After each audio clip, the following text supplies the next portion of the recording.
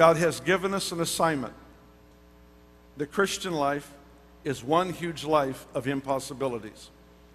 And you've been called by God to invade the impossible. It's who you are. People come to me, they say, Bill, I need to know the will of God for my life. It's a great subject. You can take classes and read books.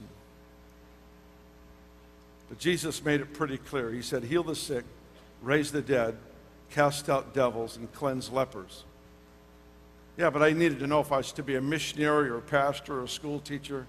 Well, I don't care. Just pick a good one. Then heal the sick, raise the dead, cast out devils, cleanse lepers. Yeah, but I don't know if I'm supposed to live in Southern California or if I'm supposed to go to Brazil and work there. I don't care. Just pick a good one. Heal the sick, raise the dead, cast out devils, cleanse. Yeah, but I don't know if I'm supposed to be married and have children or if I should be single. Well, just pick one and then heal the sick, raise the dead.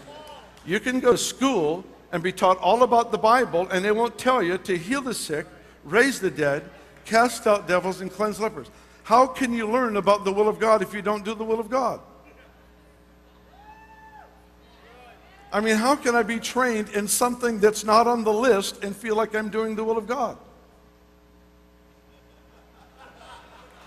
That was a good point, Bill. Just keep it up. Don't quit. His list is short.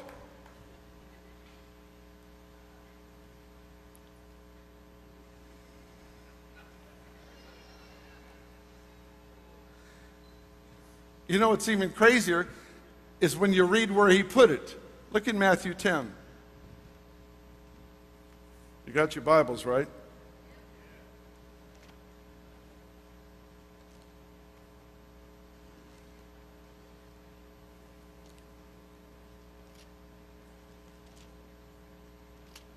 Matthew chapter 10.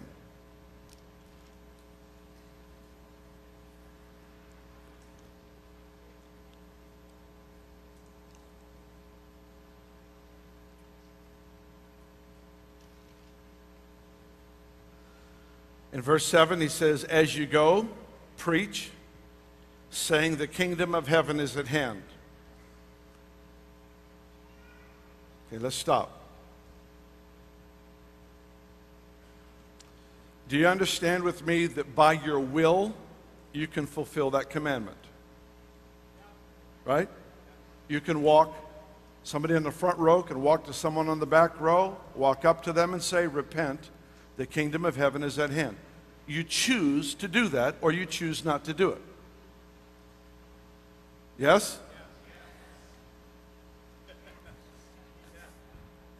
Look at it again. As you go, preach, saying the kingdom of heaven is at hand. Heal the sick, cleanse the lepers, raise the dead, cast out demons. Freely you've received, freely give. Yeah, well, Bill, we don't actually heal the sick. We pray for the sick and God does the healing. Yeah, I know. He just didn't say that. Well, but we don't heal the sick. God heals the sick. I know. I'm struggling the fact that he didn't explain that. And the real problem is we think the rest of the Christian life is actually possible.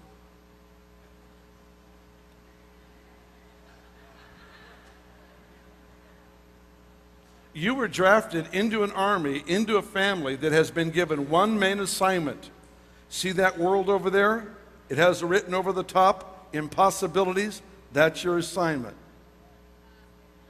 Go display.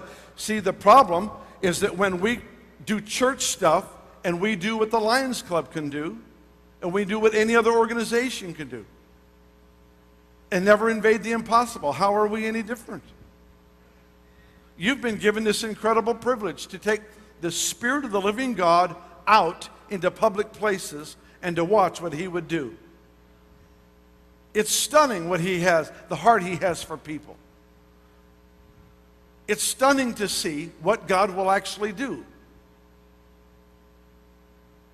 Anything we keep in church dies. It gets ingrown, perverted, and distorted. Anything we keep inside dies.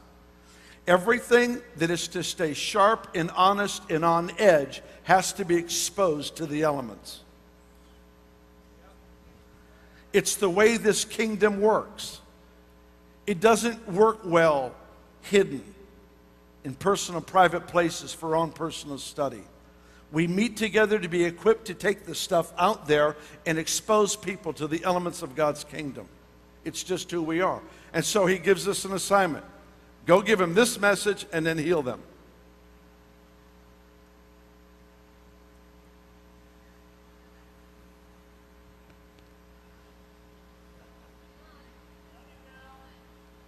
Yeah, but Bill, we don't heal the sick. We just pray for them.